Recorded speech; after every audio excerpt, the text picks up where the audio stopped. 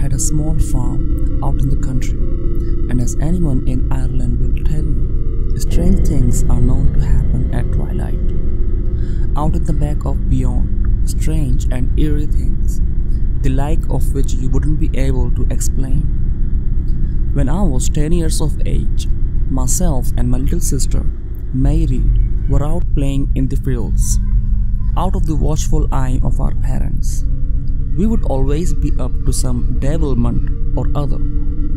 On this particular day, we strayed out further into the wilds than we had before. It was late in the afternoon, and twilight was fast approaching. We were playing a game of hide and seek, running back and forth between the ditches and the trees. My sister was hiding in the tall grass, and I was trudging through it on my hands and knees, searching for her. All of a sudden, out of the corner of my eye, I spotted a black shape lurking in the ditch. At first, I couldn't make out what it was, but when I took a closer look, it seemed to be some kind of canvas material. The only way I can describe it is that it looked like a sack of old bones slumped in the ditch. Just then, the wind started to blow and I heard a faint sound carried on the breeze. I stopped in my tracks and listened intently. It sounded like a sort of wailing, very faint and very distant. The noise was somehow unnerving, and it filled me with a strange sense of fear and foreboding. I crouched there listening for a while until I noticed some movement in the tall grass to the left of me. The black shape I had seen was now creeping slowly through the grass, coming towards me. As it got closer, the eerie wailing became louder and louder. I stood there, mouth open in terror, watching this ominous bundle of rocks coming slinking towards me. The black shape looked like some sort of tattered robe, which was torn and stained with something that resembled blood. I almost jumped out of my skin. My heart began pounding so hard I thought it might leap out of my mouth. Sweat was pouring off of me, and I could hear the blood pumping in my ears. Standing bolt upright, I called out to my sister. "Mary," I shouted, "run home to Mommy." My sister must have heard the fear in my voice, because I saw her head appear over the grass. "Now, Mary," I shouted.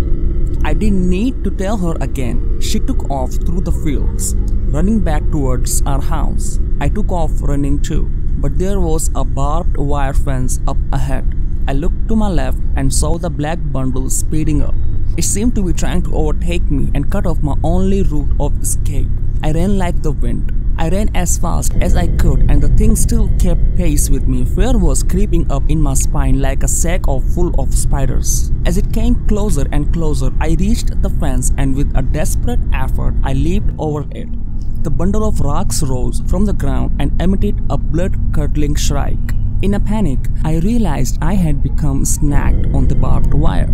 When I chanced to look back over my shoulder, I caught sight of the hideous face of an old woman, poking her nose out through the tall grass.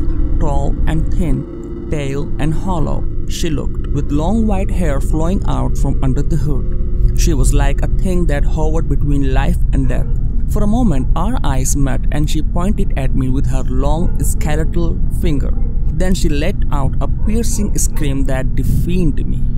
Trembling with fear, I ripped my clothing free of the barbed wire, and I kept running towards home. When I reached the back garden, I collapsed in the bushes and caught my breath. I lay there in the dirt, panting and sweating like a scalded dog and staring at the blood stains on my hands. It was then I realized what I had just seen. It was the Banshee, the messenger of death. It was warning of impending doom. Stumbling to my feet, I eventually managed to find the strength to get through the back door. I found my little sister standing in the kitchen. She was deathly silent, and there were tears in her eyes. Our mother was lying down on the floor.